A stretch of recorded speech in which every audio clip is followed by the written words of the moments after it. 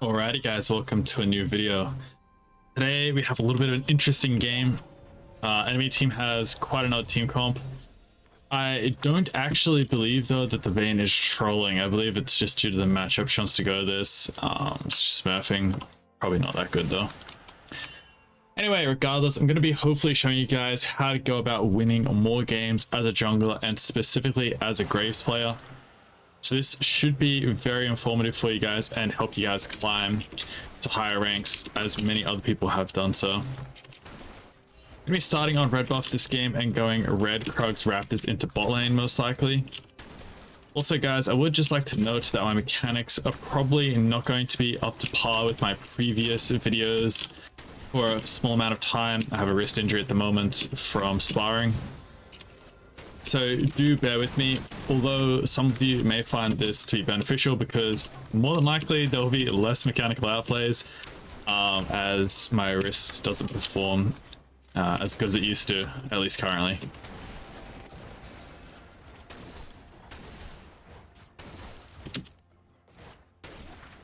There we go, we've got the Krugs. I believe Shaco will be back here, so we're going to ping that out now.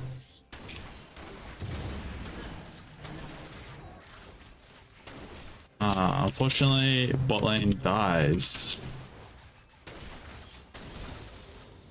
Well, might look for a mid lane gank then on the way through. Actually, I'll probably look for an all in here, right?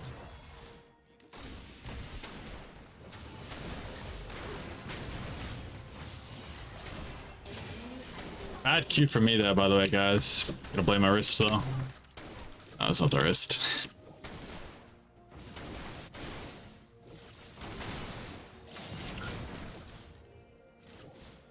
Alright, I will be able to finish pushing that out. I'm going to quickly probably walk straight bot here actually.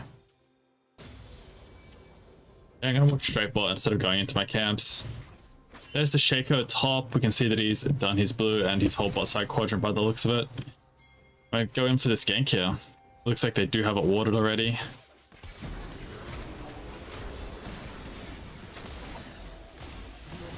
Beautiful. Basically maxed out there for that kill. Help these guys push the wave here a little bit, and then we'll take the base.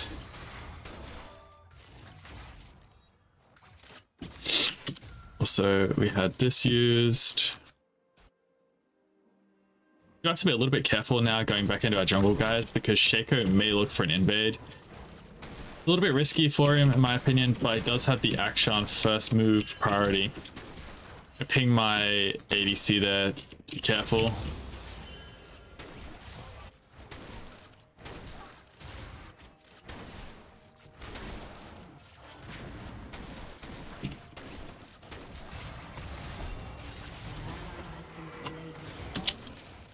Okay. Look, not ideal, guys, but it'll do.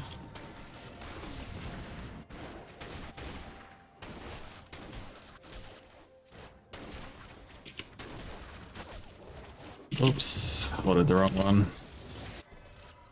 Alright, we'll take out reset here. I think Shaco should be back around his Krugs right now. You see a little trade going in on the top lane, and as I said before, guys, Vayne is not actually Disco Nunu running it. Spider runes looking that way. Whoa, brother. Oh, dang. Hopefully I should be able to go top here and get a kill.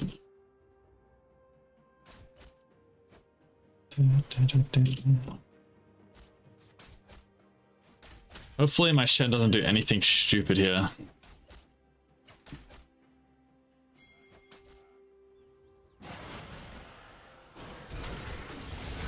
There you go. There's the stupidity coming out. Don't know why we E-flash. Vayne can't get away. He just doesn't E-flash. Vayne gets forced into him. And gets it all for free. But yeah. I knew that would happen. Always in lower ranks these kind of things happen. People, you know, they don't know how to play fights out properly, still like blow everything super fast. By the way, for those of you that are wondering about the rank, this should be about Plat 2 to Emerald 4 rank. The account I'm playing on is Gold 1. Also, oh, hello. Also, as I was about to say, it's a 100% win rate account, that kind of stuff. I think I catch him here because I have boots. Did get the fleet footwork order. Beautiful. Shaco here. Smite the box, and he should die.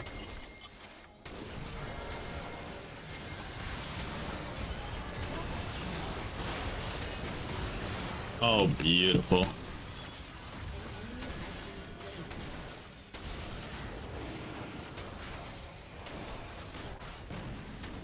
There was one auto in that fight that was not that good. My wrist is super fucking stiff. It's definitely going to be hard playing like this. I wonder if maybe it's not actually the best idea for me to play too much with such an injury. We'll see. Might need to go to the doctor and get a proper diagnosis, I guess. We'll see how it goes tomorrow. I'm feeling, normally if most of my injuries, they're like, you know, good in a day, so I'll give it a day, see how it goes. If it's persisting, I might have to go and seek some medical attention.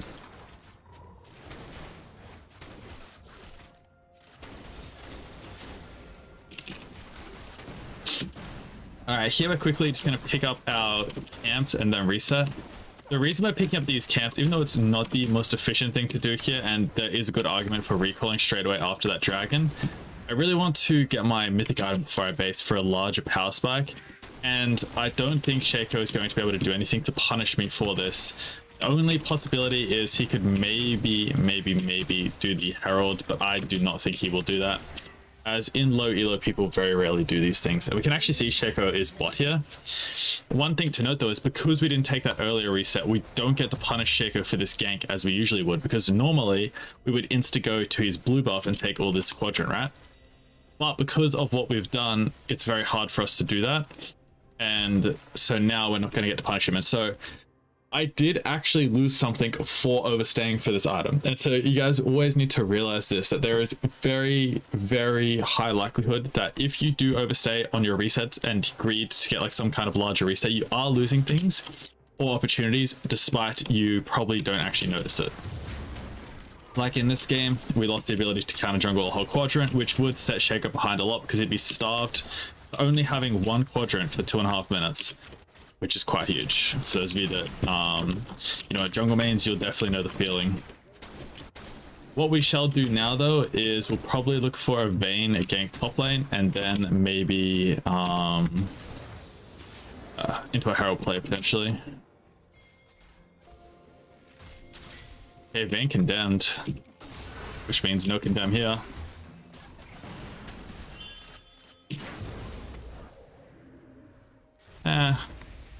Shaco.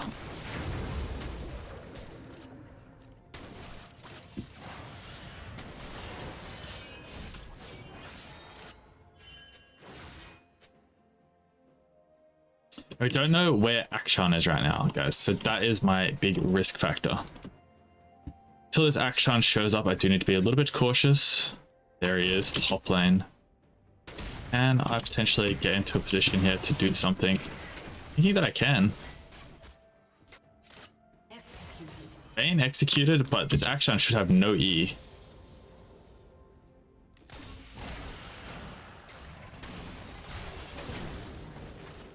Beautiful, so we're able to pick up the Akshan there. And since my Shen is TPing, I'll actually be looking to take all of this golden XP on the push.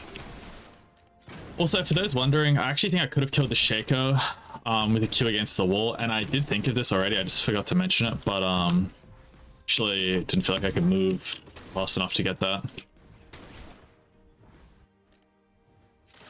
One thing also that this kind of video gives a good opportunity to talk about is the impact on, you know, the actual physical element of playing League and how that can really impact your results, especially on a mechanical level.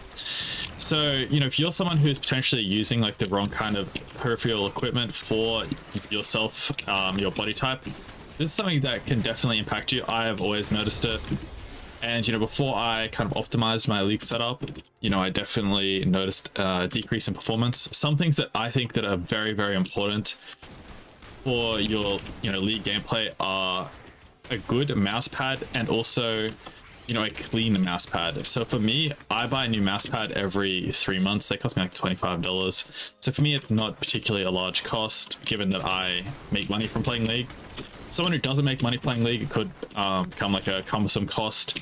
I do believe there are ways to clean mouse pads. I don't particularly do it myself, but for someone in a different situation, that definitely could be optimal.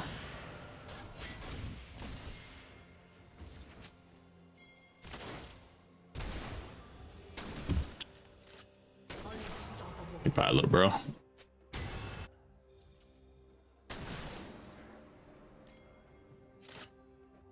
Yeah, so back to what I was saying, I do think that mouse pads are very, very important, and often an overlooked part of people's gaming setup, where they will actually not buy mouse pads very often, or, you know, I see people playing like on the back of a hard book cover or something like that. I think all of these things are very, very suboptimal compared to a good mouse pad. I may actually even link some of the mouse pads that I've used and found useful in the past in the comments below. I do have these types of things linked already in my coaching members area, because I try to share a lot of this kind of insight in there.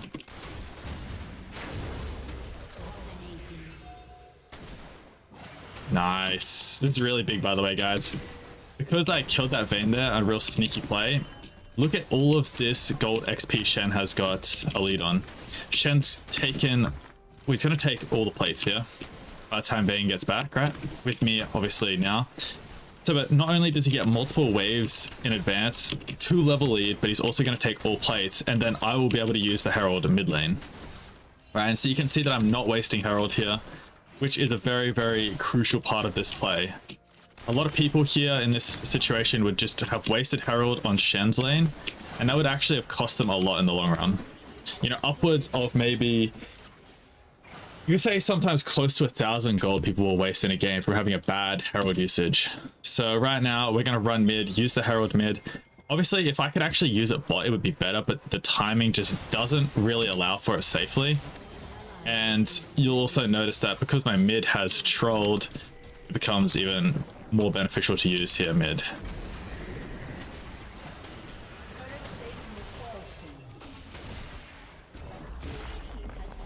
Okay, nice. Huge sequence of plays there, guys. It really changes up the outcome of this game. You know, this game potentially looked a lot harder before we got this basically like 3 or 4 consecutive plays off. Anyway, I'm gonna kill this, and then I'm gonna take the reset. Have all my camps up, guys, so I don't want to be out for much longer, because I will be getting punished for not having taken that reset. And I already was being punished to some degree for not having taken that reset, but I was getting a better payoff than what it was costing me, so I was happy to do that. Now we're gonna do a full clear, top to bot, and we should be in a really good spot. We're basically 1v9 this game here. And we've created a game where we've taken out most of the element of luck from this game, and we're in full control of the outcome at this point in time.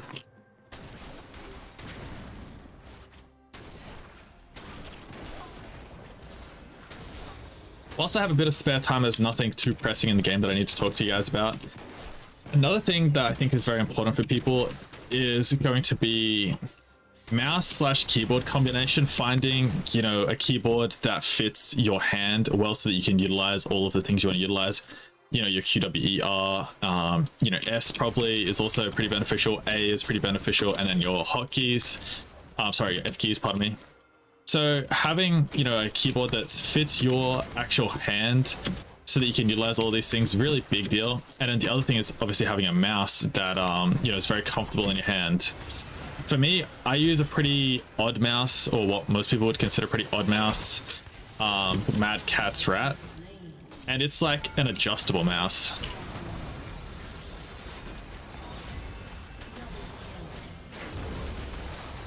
Holy shit, we clutched it up. My teammates were not looking there. That's all. Anyway, we got all the kills, guys. I want to just base here. I don't want Shaco to be able to get me for this 1,000 gold shutdown. Anyway, I think these adjustable mouses, like the Mad Cats, Rats, fuck, it's a tongue twister to say. I use the R8.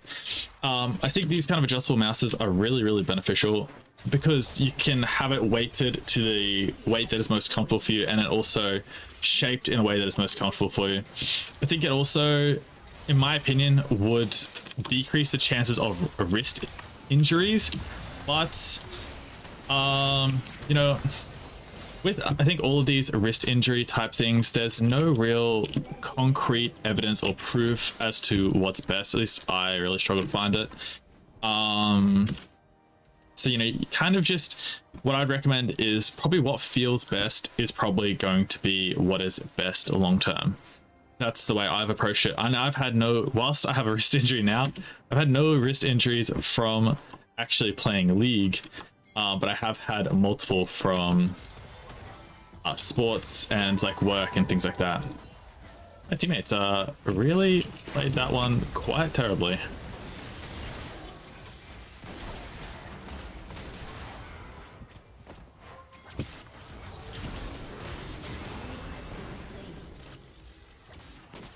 Okay.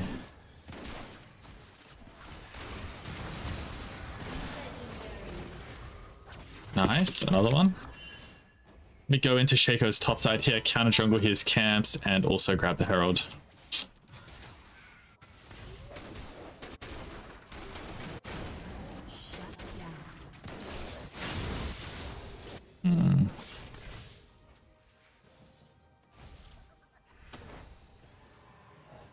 Hello, Vayne.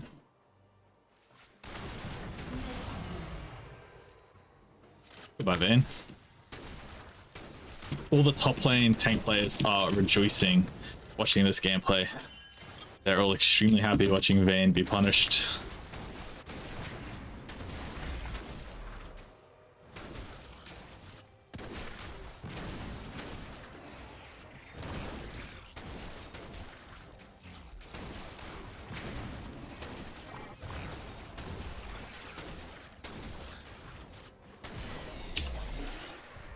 All right, beautiful. We've got the Herald. I do want to play around this dragon, but I have my Black Cleaver to pick up, actually. And I also think that they can't particularly rush this dragon because of the lead we have. So what I'm going to do is I'm going to clear my 2 camps on this quadrant and then go to the dragon. Now, I would ideally like my teammates to be getting the golden XP on the map here. And also I could definitely micromanage that better. So I'll just drop a couple pings there. Beautiful. All right. Well, don't really know why we're hitting it. Makes no sense to me. Don't know why we're letting that happen. My teammates, you know, are not particularly understanding the situation here too much.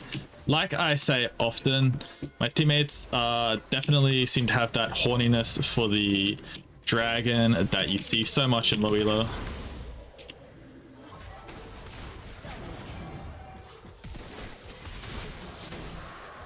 If you see, did we need to be fucking around doing dragon? Then no, look at the other things that we were able to get, right? So I think it comes back to the same thing as always. You know, don't tunnel for shitty dragons. Dragons are often not the win con. They're just like a stat checking device you get to have for late game.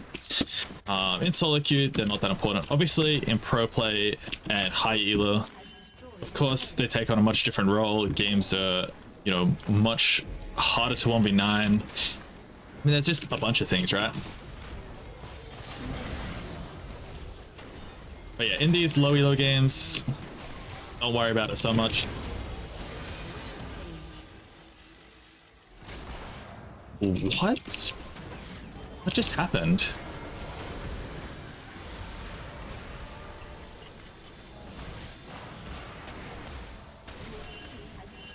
Blame my fucking khaki wrist, man.